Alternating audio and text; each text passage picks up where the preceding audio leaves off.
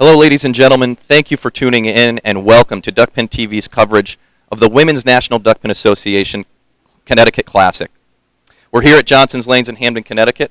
My name is Eric Lateska. I'm pleased to introduce my broadcasting partners, both with us for the first time, Luke Robustelli and Laurie Schreiber. Laurie will be joining us in just a moment, but Luke, first, this is the first time Duckpin TV's covered a WNDA event. Tell us a little bit about the WNDA and how this tournament works. Thank you, Eric. The WNDA was established in 1982 to showcase the finest in women's duckpin bowling. Since then, they've held a series of professional events in cities from Virginia to Massachusetts.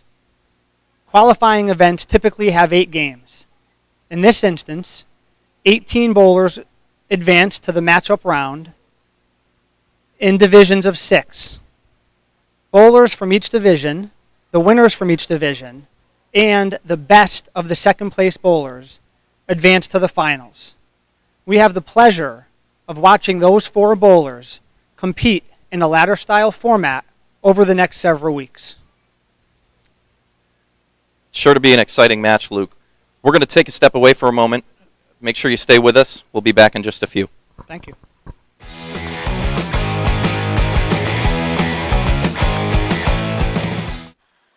Johnson's Lanes is located in the Hamden Plaza in Hamden, Connecticut. We have 20 beautiful duckpin bowling lanes and arcade games. Johnson's is great for open play, leagues, fundraisers, and parties.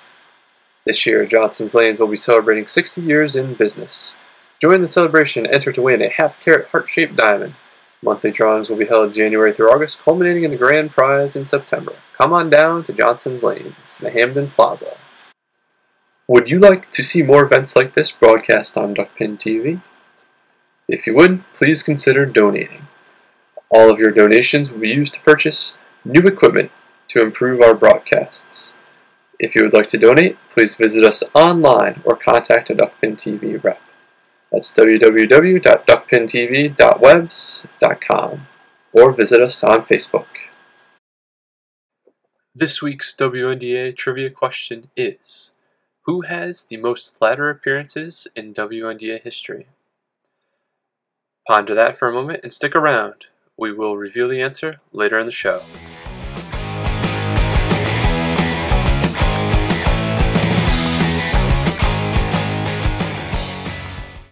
All right, welcome back, folks.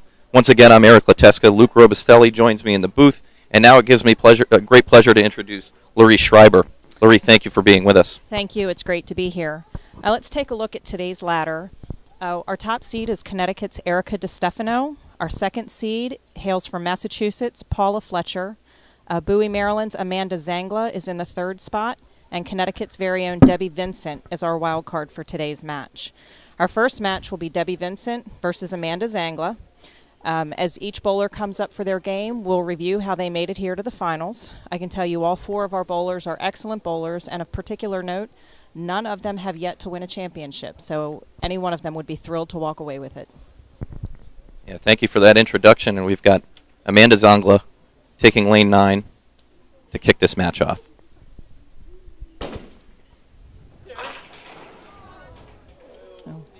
Amanda throws a great ball, hits a little bit light on the head pin and leaves herself the 7-10. Amanda Zangla qualified 10th in this event with a 10.78. Her match play record was 3.5. She tied one match, 3.5 and 1.5, and shot 700, which is an average of 140 for 5 games. That half win is actually what put her on the ladder today. She grabs the 7 pin on her second ball. I always find the first frame the most difficult in the ladder. Just you've got your nerves in front of you. It's always nice to get up there. She certainly opened, but the fact that she hit the head pin, covered the 7 and the 10 for a 10 box, all in all, not a bad start. Absolutely. For Amanda. Let's see what Deb can do here.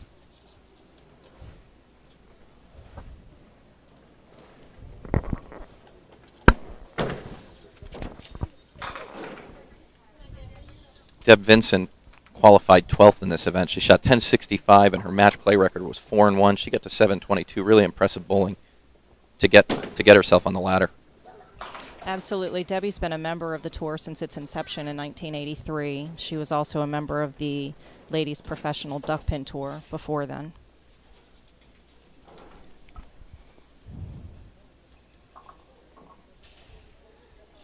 Deb's looking to get herself a 10 here to tie Amanda through one. We got one frame in the books, tied 10-10. I'd be remiss if I didn't mention at this point that Deb is my mother-in-law. Yeah. So while we do like to remain impartial. Keep that in perspective, folks. And Deb's quite a character, so I'm sure the holidays are Absolutely in your house. Deb's lucky enough to have most of her family here with her. Her daughter and Luke's wife, Kristen, keeping score. Grandchildren, Reese and Chase, are both in the crowd as well. And there's a better first ball than the last frame. A bit unlucky, a little heavy. She leaves the 4-7-10. Certainly a tough spare to pick up. You know, at this point, you're just looking to 10 this out.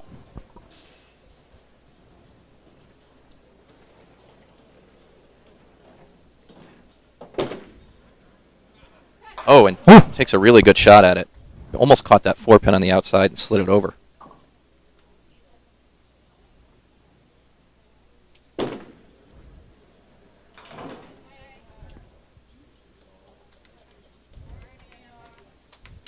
This is Amanda Zangla's second year as a member of the Women's National Duckpin Association, and this is her first ladder that she's participated in.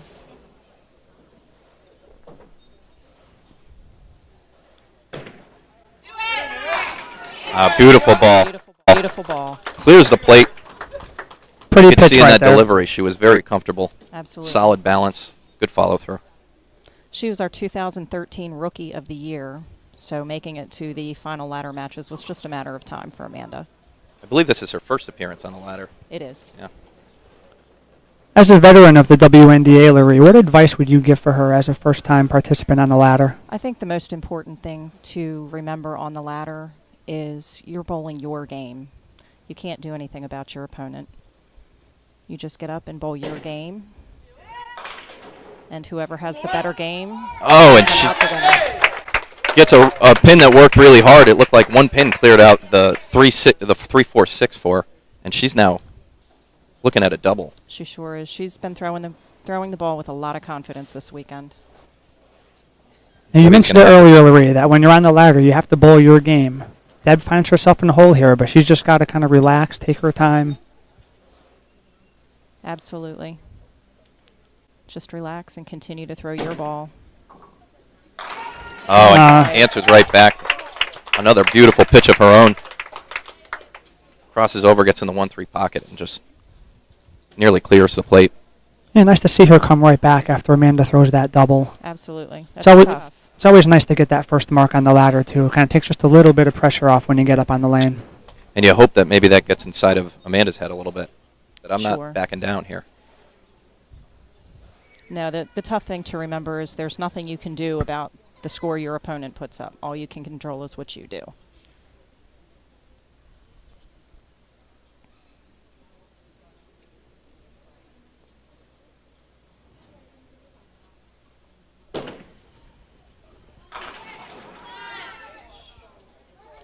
Follows that up with another ball in the pocket. Doesn't quite get the double, but...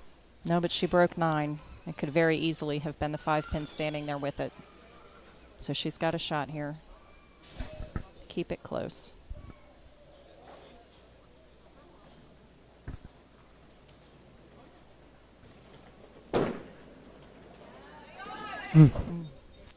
Didn't look like it missed by much. It looked like she just dropped that ball on the line just a little bit, and it coasted off to the right. A little better follow-through on that ball. Well, let's see what Amanda does here. Deb left the door open that frame. Threw the strike to come back a little bit. Dropped 9, missed it. It's amazing how small those single pins can look. Especially in a one-game match. Absolutely. She doesn't waste any time up there. Gets right up, throws a hammer for 8. Always very interesting watching the different pace that bowlers have on the ladder. Some bowlers more deliberate, some a little bit quicker.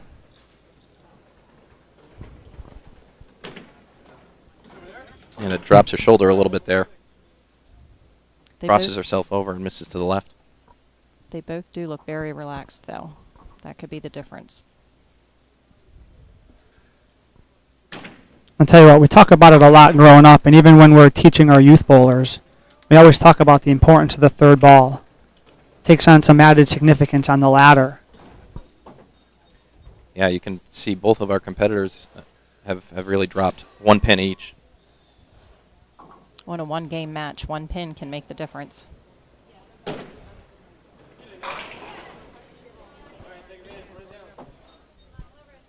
And just a bit outside there, inside the 3 pin. Leave something to shoot at, though. This is definitely a very makeable spare.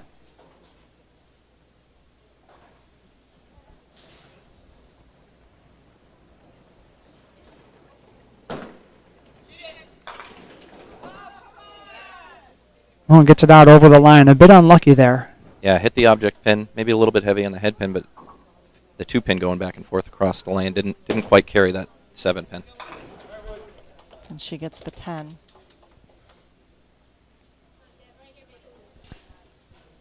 So an update on the score, folks. So far we have Deb Vincent. Through 4 frames, she has 48. Amanda Zangla has 65 in the 4th. She's completed her 5th frame. She's got 75 in the 5th. Deb looking to capture the moment here and start making up some ground.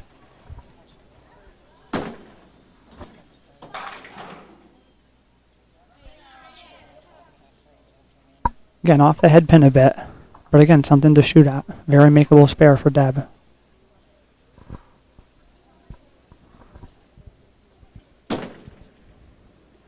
Looks like a nice follow through. Very nice. And again, Eric just talked about the score. You can't stress enough being down 17 pins when you get up there with something to shoot at.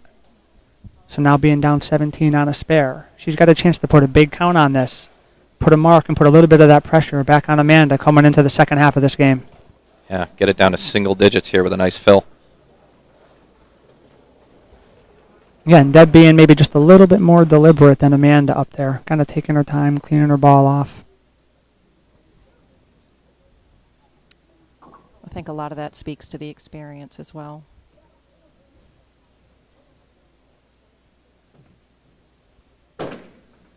Second night. And she just barely misses the head pin. She's still on the inside of the 3 pin. Usually get a pretty good mix out of that. You could see that exactly happened for her. She's looking at the 1 pin. It's amazing. Everybody talks about duck pins being a game of inches. And it's amazing how close that was to being a 2-fill. Instead, she gets lucky, drops 9, leaves the head pin to shoot at here. And had she actually made, she covers the spare. Had she actually made contact with the head pin, that would have been a strike. So, all right, folks, we'll do one quick update on the score here, and then we're going to take a quick break. Through 6 frames, Deb Vincent has 77, working on a spare. She's trailing Amanda Zangla by 8 pins. Amanda has 75 in the 5th. So we'll take a quick break now and have a word from our sponsors. We'll be back in just a moment.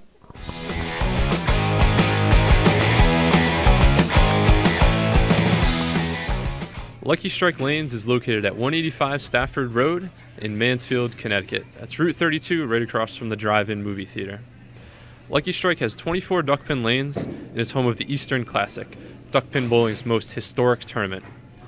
Lucky Strike is also a great place for birthday parties, group outings, corporate functions, and fundraisers. Lucky Strike also has lanes available for open bowling. Rock and Bowl every Friday and Saturday night as well. You can visit Lucky Strike Lanes at LuckyStrikeLanesCT.com or on Facebook, Lucky Strike Lanes CT. Hope to see you soon. This week's WNDA trivia question was, who has the most ladder appearances in WNDA history? The answer is Diane Sika. She had 32 ladder appearances and 10 wins.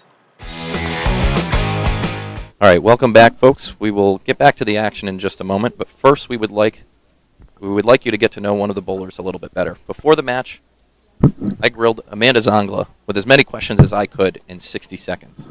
Enjoy, folks. 60 seconds. Okay. Here we go. High game. 200. Favorite pizza. Cheese. Favorite dessert. Brownie sundae. Favorite color? Blue. Best bowler? My dad. Plane, train, or boat? Plane. Beach or pool? Beach. Shaken or stirred? Shaken. Hot or cold? Hot. Favorite bowling alley? College Park. Favorite vacation spot? Ocean City. Favorite cereal? Cheerios. Favorite celebrity? Julia Roberts. Rihanna or Taylor Swift? Rihanna. Pitbull or Eric Church? Pitbull.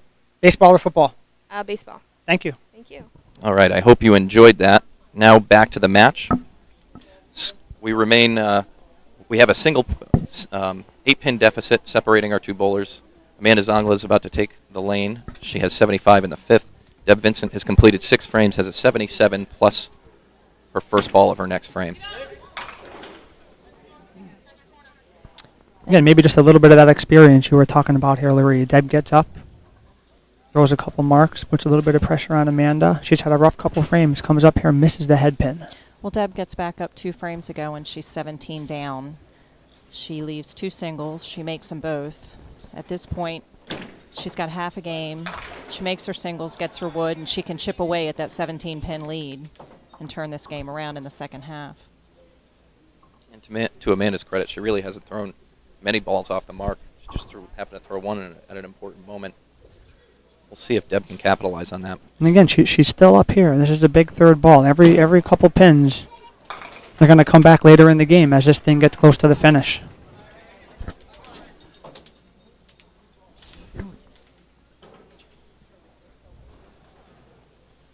So again, through 6 frames, Amanda really only has that double to show.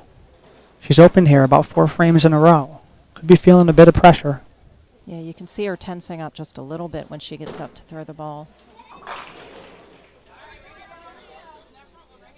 A little bit of frustration up the line there. as we've seen her thus far in this match. Might be moving a little quick up there. The adrenaline gets a hold of you and makes it difficult to keep everything together. Yeah, nice deep breath. Beautiful cover. Staring at the 1-2-7. It's the same shot she had just a few frames ago. Just barely missed it. It's just what she needed. Absolutely. Right on time. So here comes Deb, bowling her 7th frame. Down 7 in the 6th, but she's on a hit here.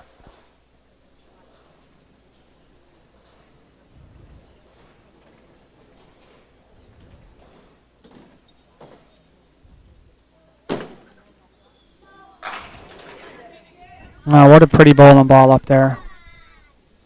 Nice pitch for 9. Leaves the 5 pin. Deb sort of comes in from the left there. It's always nice when you can put the ball in the 1-2 pocket. Have a little bit of extra drive into the pocket. And now we can see if she can convert this spare. Now the game has changed. Deb goes in with a 2-pin lead. So let's see if she can make this. And she does, no question. Keeps the pressure on Amanda.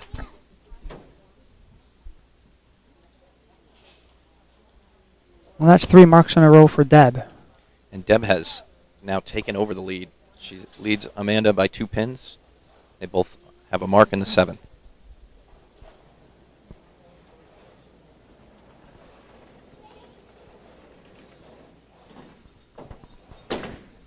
Uh-oh. And I think Luke has been stressing the importance of the 3rd ball. I think it's important to note that Deb now leads this match by 2 pins, and Amanda has lost 2 pins on the 3rd ball. Deb's first ball a little off the mark there, but she gets back on it to cover the spare. Comes back nicely on the 2nd ball. Yeah, I think she got a bit lucky that frame. You know, first ball held on to a little bit. Even that 2nd ball looked like she dropped at the line, and it was fading away and just stayed inside that 1-3-6 for a spare. Nice. Oh, Amanda a little nice light on the in the 1-3 pocket, but gets the mix. Uses the walls in this place. Very That's effectively. a big 10 pins. If I've got the score right, Eric, that puts Amanda up 1 in the 7th, 104 to 103. Both on hits in the 8th. It does. Great match. Amanda's got a chance here with a good ball to put a double on this. Really put some big pressure on Deb. Any mark here on the head pin, 8 fill, 9 fill.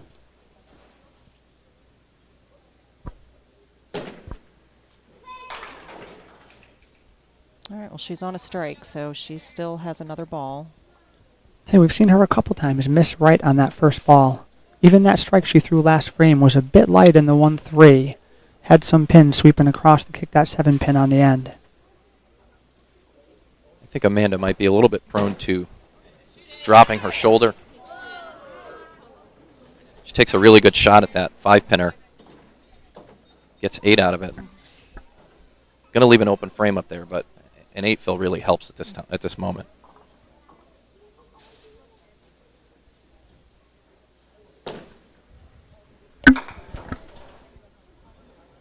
And big spot for Deb here, 113 plus. She's down 9 on a spare. She's really in a position here where she probably needs at least 1 mark. She can put some pressure on Amanda. 2, put some real pressure on Amanda. But at least 1 mark here to give herself a chance to win this game. Yeah. And Deb's going to close out her game here with these 2 frames.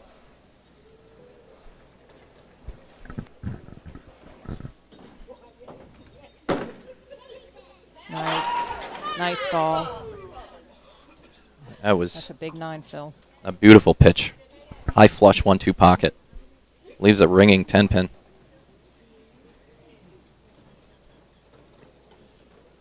And without this ball, folks, the match is tied.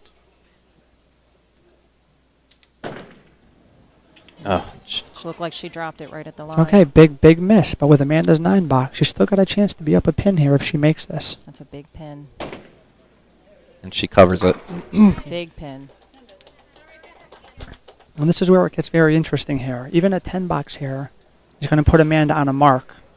But Deb can go 20 in the 10th here and really put Amanda on a double. It's a big frame for Deb.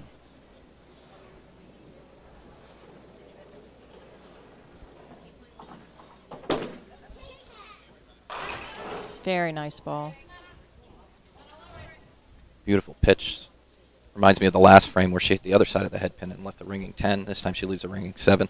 Two good first balls. Duck pins, everybody will tell you, is a spare game.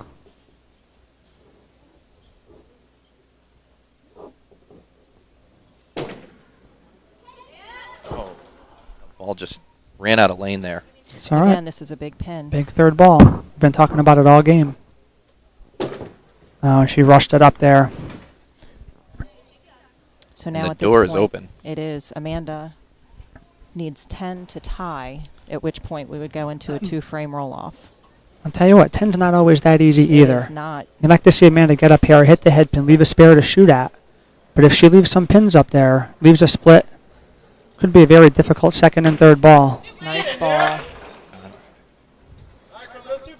There's that spare break you were talking about. Big kick out on that 4-pin, a bit heavy on that head pin, but certainly good to see her come back after being right a little bit the last few frames. And here we go, folks. For the match, Amanda takes the lane.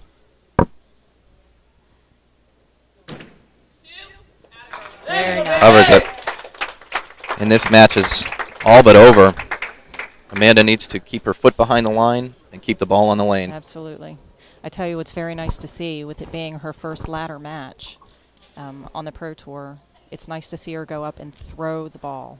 It's so easy to try to guide it, try to place it where you want it, but she did not do that at all. She threw the ball. She was aggressive. She earned it. It was a great match.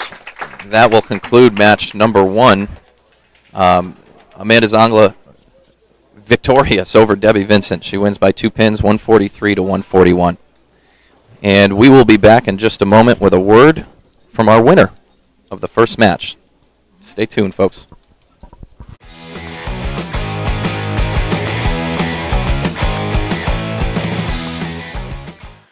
Johnson's Lanes is located in the Hamden Plaza in Hamden, Connecticut. We have 20 beautiful duckpin bowling lanes and arcade games. Johnson's is great for open play, leagues, fundraisers, and parties. This year, Johnson's Lanes will be celebrating 60 years in business. Join the celebration and enter to win a half-carat heart-shaped diamond. Monthly drawings will be held January through August, culminating in the grand prize in September. Come on down to Johnson's Lanes, the Hamden Plaza. Would you like to see more events like this broadcast on Duckpin TV? If you would, please consider donating. All of your donations will be used to purchase new equipment to improve our broadcasts. If you would like to donate, please visit us online or contact a Duckpin TV rep. That's www.duckpintv.webs.com or visit us on Facebook.